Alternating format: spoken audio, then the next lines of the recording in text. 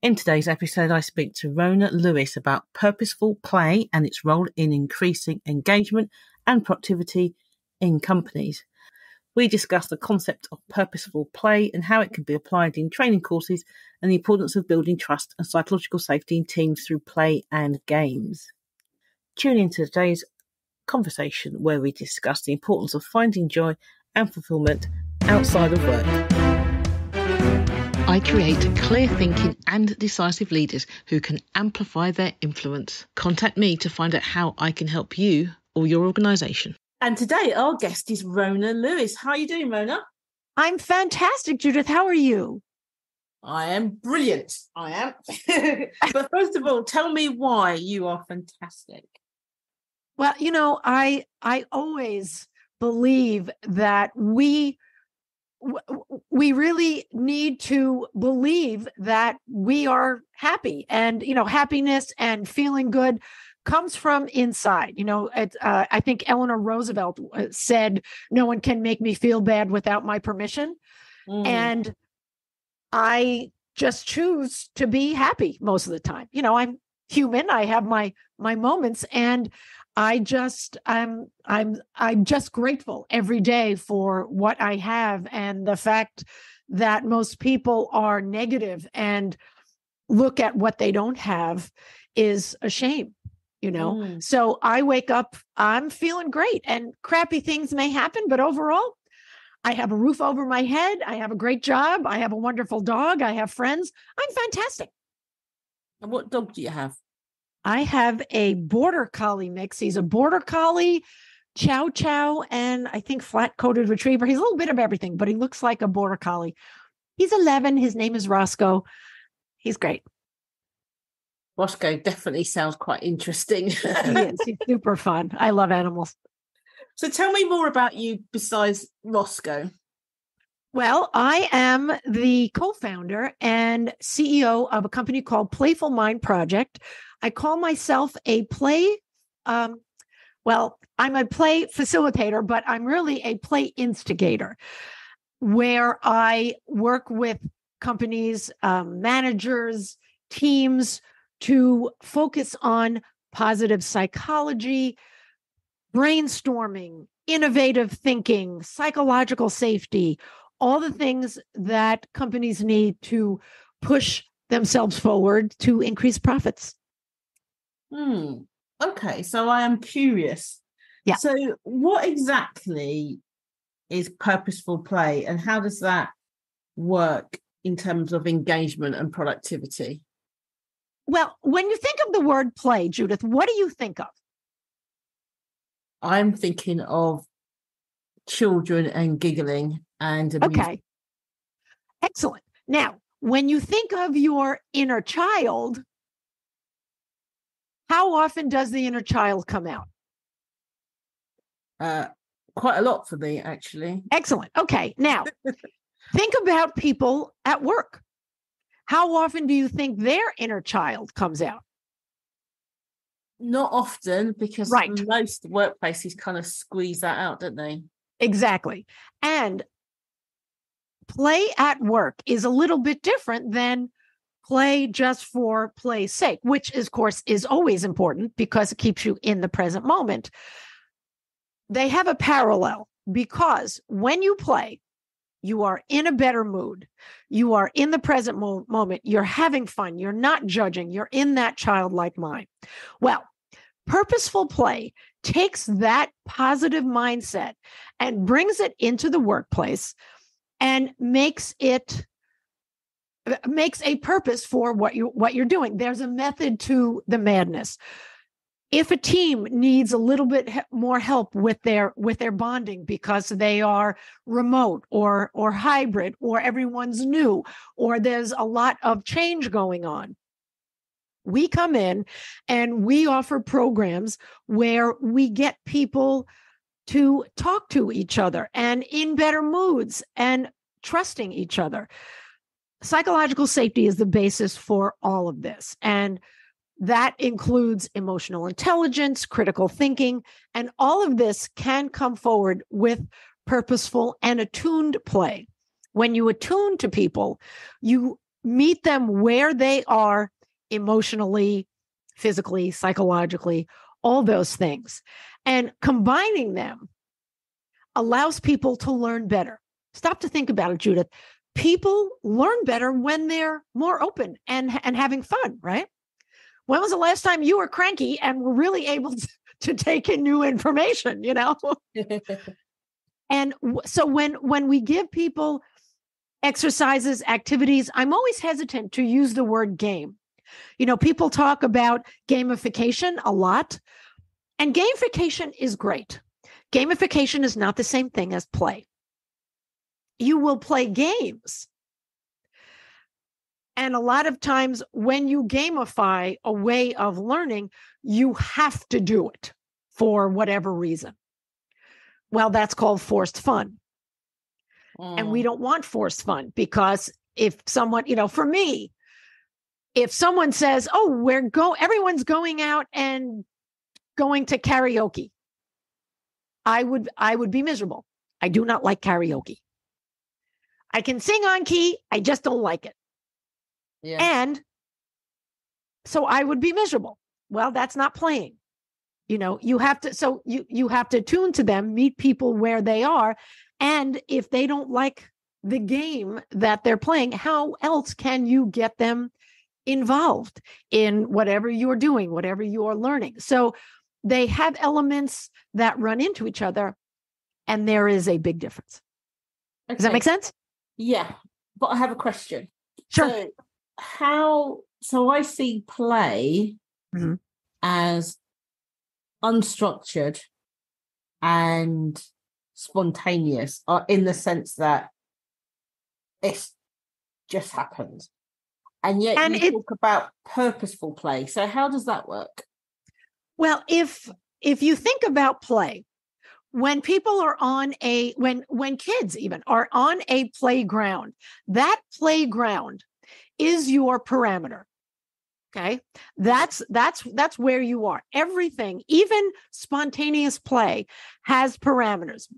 Stop to think about when you're playing tag. You remember when you were, or pin the tail on a donkey, anything. There are rules within that spontaneous game.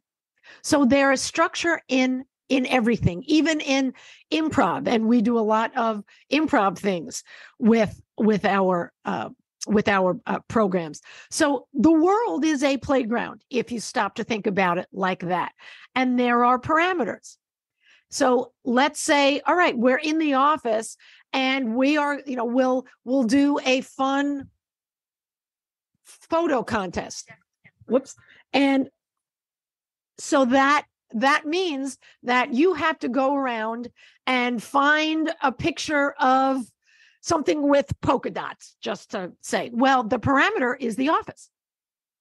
So no matter where you are, your playground and the rules within it are parameters for that play, whether it's spontaneous or planned. So thank you for that. So I'm just thinking now, because I know that you come in and you do customized program.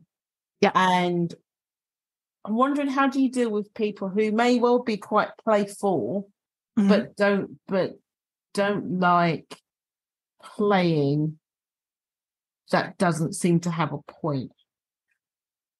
Well, purposeful play. An example what I mean? Sure.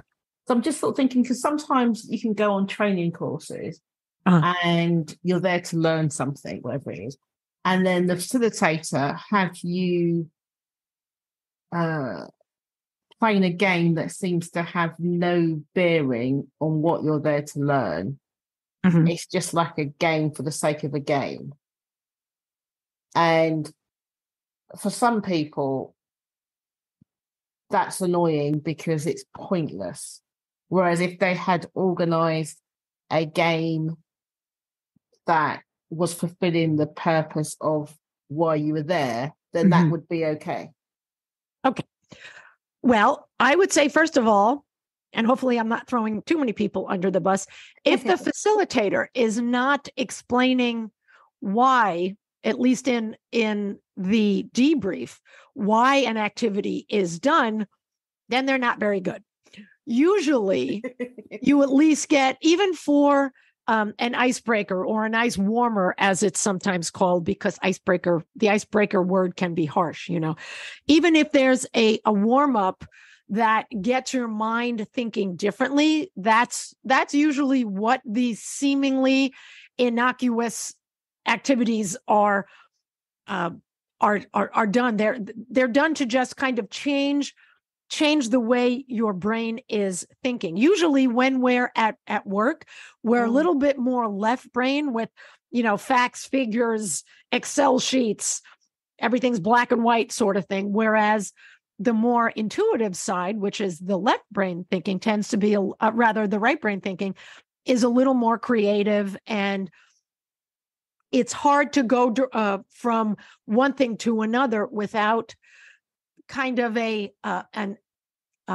something that takes you there gently, and that's a lot of times what something is, what an activity or a game for this is done for.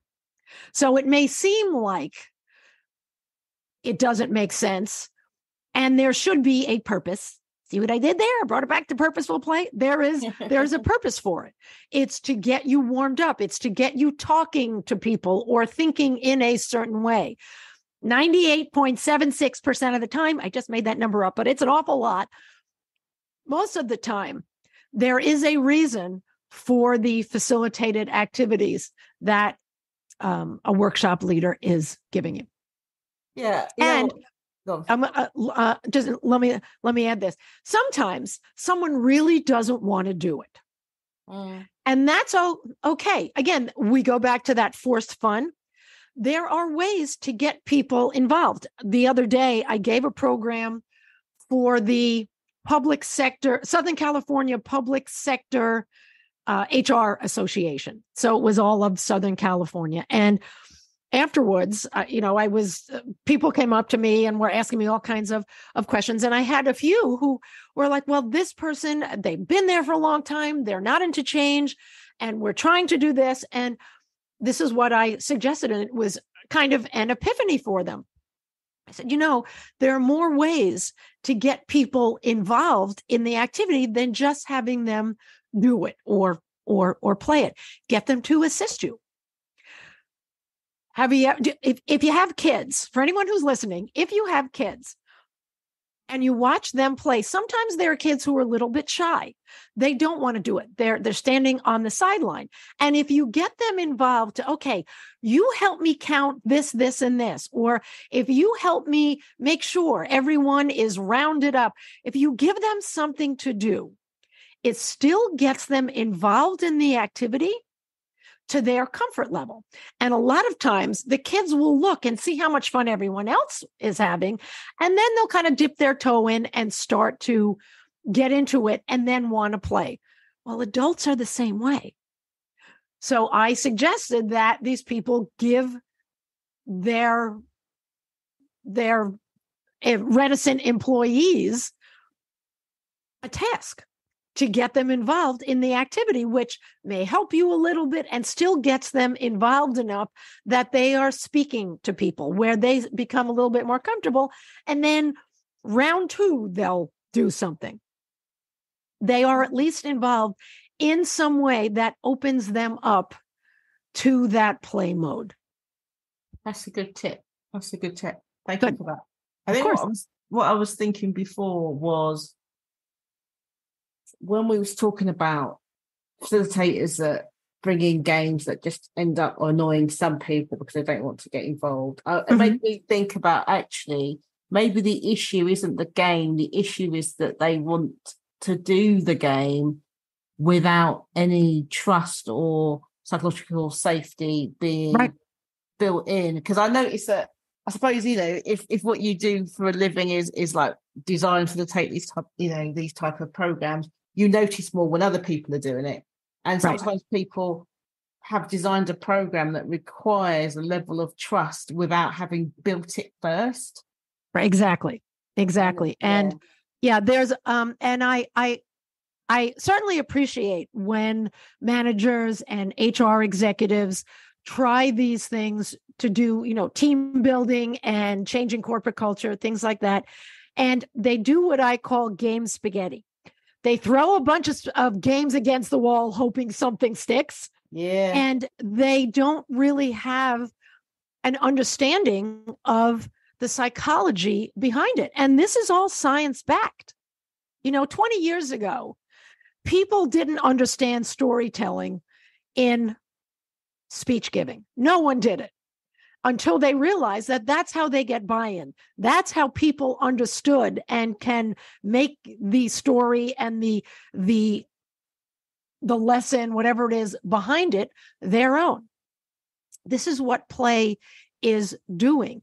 It opens people up and they don't really understand it. And it's just at the edge. So people who are incorporating it are really at the cutting edge of this. And I so appreciate them giving it a shot. And at this point, perhaps it makes sense to bring in a play facilitator, a play consultant. And there are a bunch of us all around the world. I'm a member of a mastermind where there's probably about 25 of us who all work in the field of play for business in various ways. Okay, that makes sense. Let's listen to a quick advert. The Maverick Paradox. Judith Germain is an author, speaker, consultant, mentor, and trainer, and the leading authority on Maverick leadership. She is the founder of the Maverick Paradox, which supports organizations to enhance their leadership capabilities and to help business owners develop and grow their businesses. Judith enables individuals, business owners, and organizations to improve their impact and influence. She is also HR Zone's leadership columnist, and her expert opinion has appeared in national, international, and trade press. Welcome back to the Maverick Paradox. This is the podcast for the pathologically curious. You've said before that having a childlike, playful mindset is the secret sauce for psychological safety, which then leads to profits. Yeah. What do you mean? Tell me more about that. That sounds interesting. Well, I just gave another talk about what psychological safety really is. And it's nothing in and of itself. You can't have psychological safety on your own because who are you feeling safe from? Mm-hmm. Psychological safety is all about teams. And Amy Edmondson, who is she's the, I think, head of the leadership. I can't remember. I think she's a professor of leadership at Harvard Business School. And she is one of the leading voices for psychological safety. And it's all about teams. It's team psychological safety. You can't have psychological safety unless you also have emotional intelligence from your leaders and critical thinking.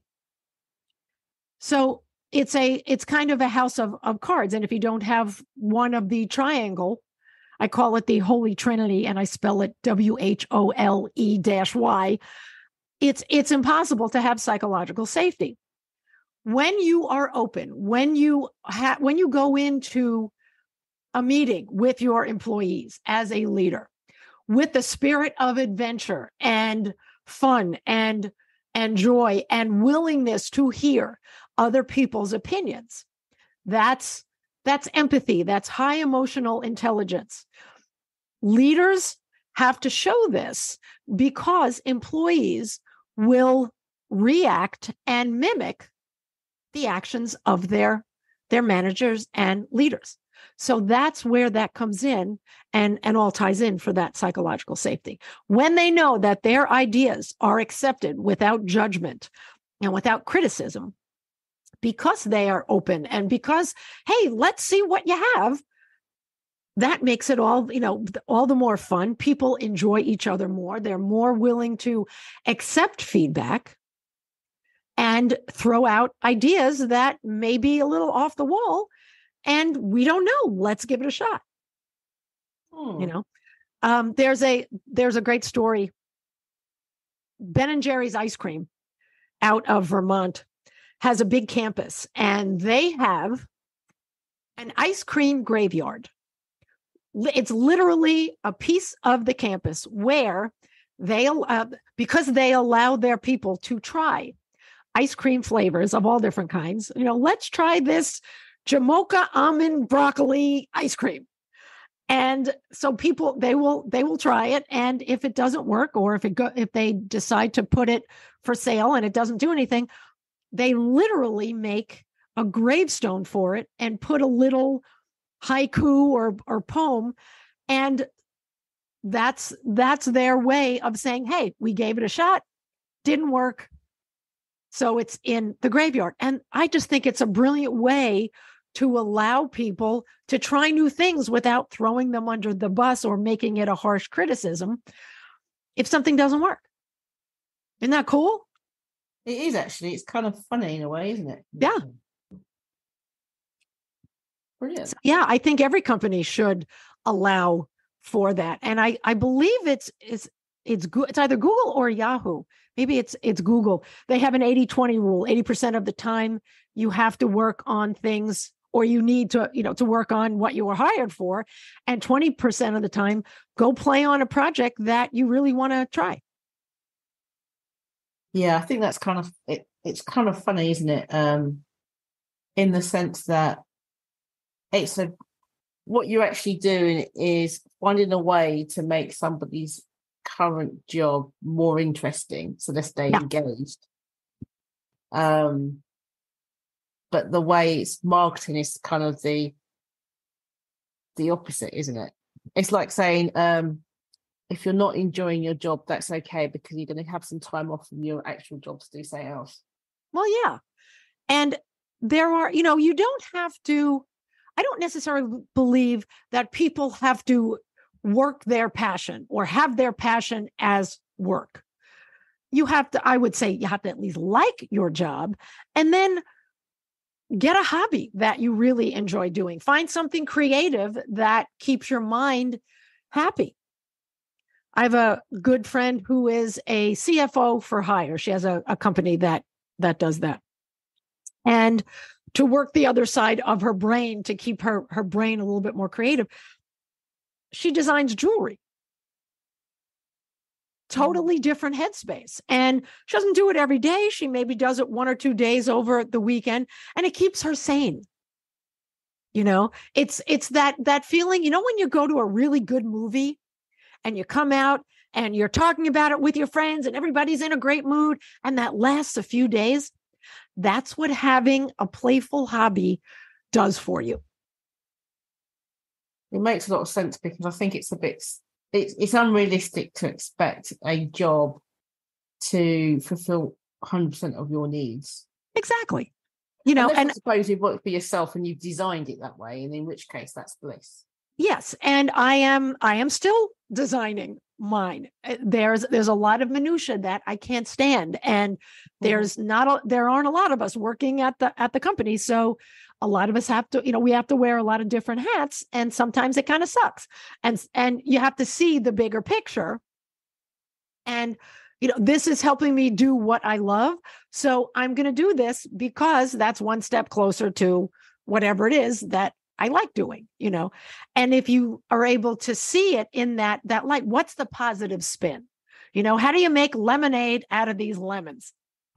And that's all about positive psychology and flipping your mindset, which is part of play as well. Yeah. So is there a process that people can follow to make stuff more playful, but purposeful? Well, I would say the first thing is go inward a little bit. Think about, when are you happy? What makes you happy?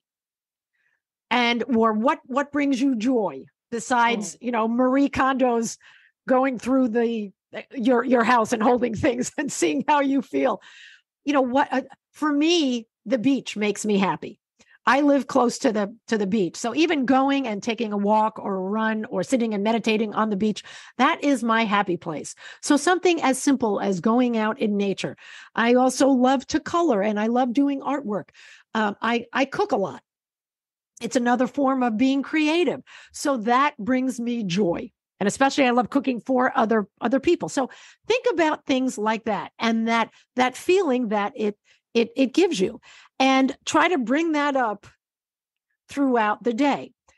If you're doing something that you really don't like, all right, how can I flip this? Why am I doing this? What can I get out of this that will make me happy? What's the big picture? So when you start thinking about the good stuff, you will start to feel better, and it becomes a habit. You know, society is trained to look for the other shoe to drop.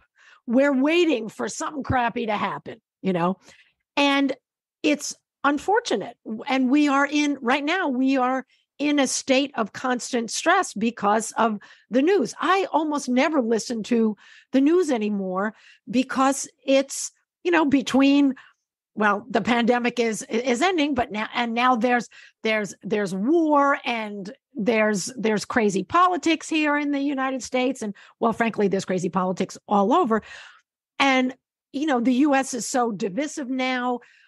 Why can't we change the conversation and look at what we have in common? If we stop to think about it, most of the things we complain about are first world problems. How many times, I know for me, I love clothes, I love fashion, and I'll walk in and I have a closet full of clothes. And I'm like, oh my God, I have nothing to wear. When in fact, I have a ton of choices. I have bucket O shoes.